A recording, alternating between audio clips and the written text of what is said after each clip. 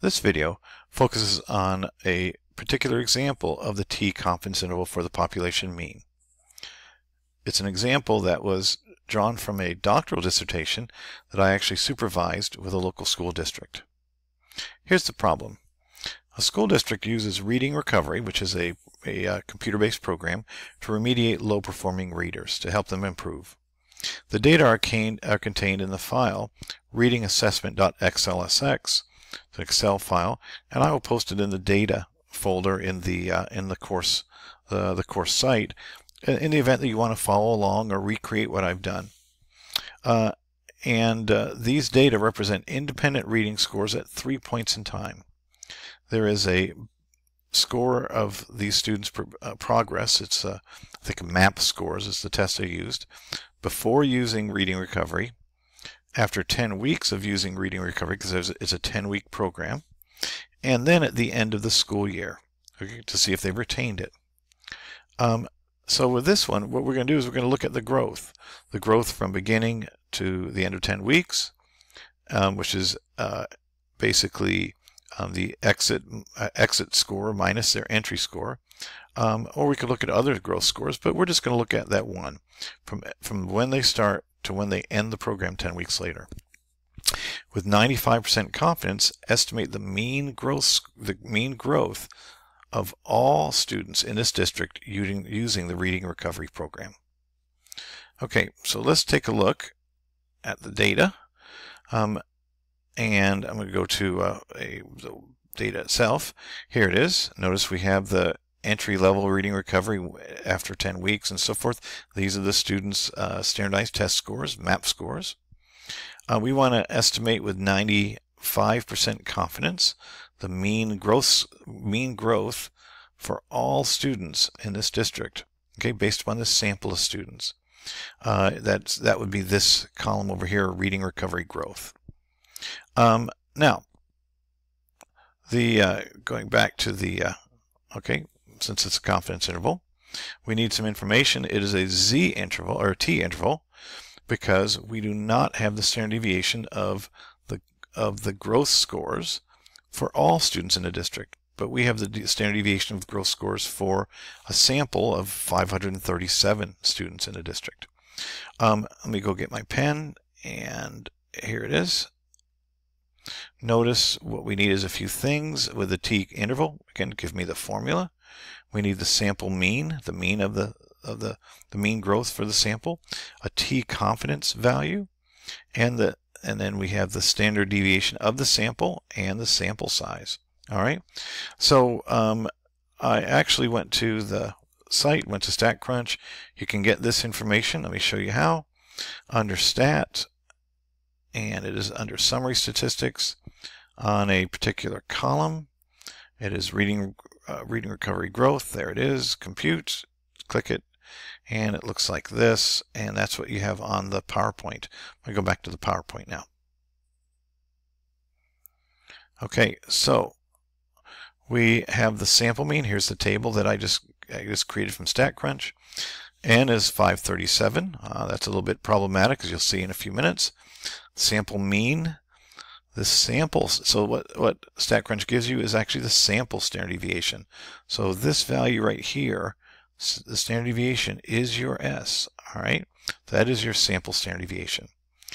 With a sample of 537, the degrees of freedom is 537 minus 1, or 536 degrees of freedom. If you actually go to the T confidence table, I'm going to go there right now. So let me pull it up for you. And so the T confidence table, there it is. Notice, I'm going to scroll down. Notice that the biggest degrees of freedom it has is 70. Anything over 70, what you want to use is you just want to use the biggest values you have available. For 95% and confidence and anything more than 70 degrees of freedom, use 1.994. So many standard deviations you need to go up and down to capture 95% of the data. Okay, so let's go back to the PowerPoint, plugging the values in.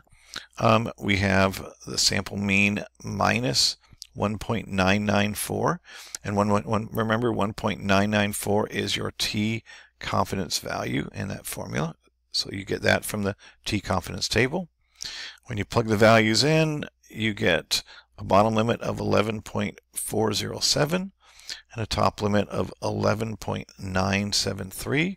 So that's the growth score in MAP score from when they started the program to when they ended the program. Between about 11.5 point growth on average for all students. So what we need to do is again interpret the interval as we do with all confidence intervals. So from the calculations, the upper and lower limits are 11.407 and 11.973. So we are 95% confident that the mean reading growth score of all students in the district that use reading recovery, not just this year, but next year and the year after and so forth, for this period of 10 weeks, is between 11.407 and 11.973 points. As we do with the z interval, the validity. Okay, so the validity is based on, again, the t distribution, since we do not know the standard deviation of the population, so our x-bars follow a t. The number of students selected is 537, is much greater than 30. The standard deviation of reading growth scores for all students is unknown. We do know the standard deviation for this sample of students, but not for all students.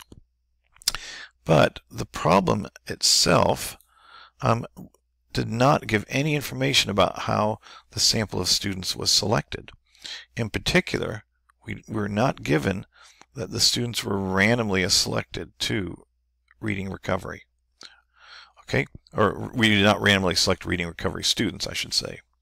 So, since the randomness of the sample is unknown, the validity of the confidence interval is unknown.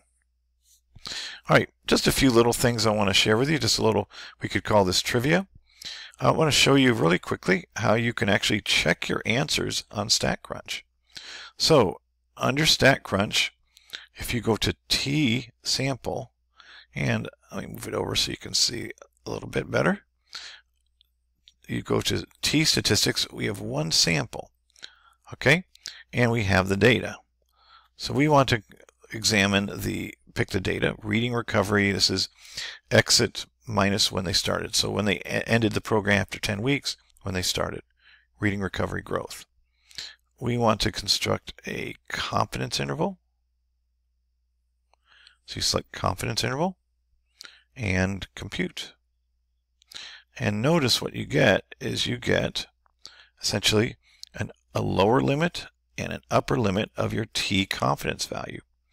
Notice this might differ slightly from what you calculate by hand. The only reason for that is that StatCrunch uses things to 7 and 8 decimal places, and that's why you might be off by 100th or a 1,000th from what StatCrunch calculates. But it'll give you a pretty good sense that you're close. All right, so let's go back to the problem. That's how you can check your work with StatCrunch. Lastly, one other little bit of trivia, and this doesn't come up in this problem because we had a sample of over 500. So, but occasionally, what you'll find is that the sample is less than 30. Now, if you have, generally you'd say, well, I can't do it; it's not valid. But I'm going to show you what I'd like you to start doing, because when you have samples that are less than 30, which is often the case, I mean, if you're collecting data on a class, you can't say, well, I demand 35 students in this class. You might only have 24. So you get what you get, as they say. So what do you do if, say, the sample is less than 30? Well, remember, for validity condition 2, there's two ways to satisfy it. Either the sample is bigger than 30, or the population is normal. So we generally don't have the population. So how, and especially if you've got a small sample size, how would we essentially guess what the population looks like? The way you do that, and I'm going to go back to StatCrunch, is actually look at a histogram of the data that you're interested in. So the data that we are interested in is the reading recovery growth scores. That would be exit minus entry right here. If I get a graph of those via a histogram, so a histogram of reading recovery growth scores, and compute, it looks something like that. Now, we have 530 students. We don't need to worry about this. But if we only had 20 to 30, we would look at the graph of the data. And what does that suggest? This is a graph of the sample of growth scores. It suggests, I can't draw on it because it's not on PowerPoint, but what it suggests is that the growth scores for all students is normal.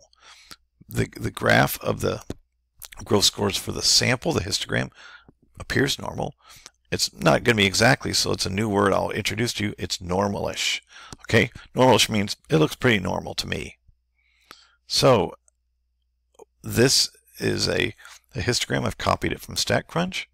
So here would be my conclusion. Again, it's not relevant here, but if you only had a sample of 24, 25, look at the sample histogram, and here's your conclusion. The distribution of the growth scores for the sample of 537 students appears to be normal. Okay, it's normalish. So what does that suggest? That suggests that the growth scores for all students or the population is normal. So if this histogram appears relatively normal, it doesn't have to be perfect, but normalish, then again, then it looks like it suggests at least that we have satisfied condition 2, because it suggests that our population is normal.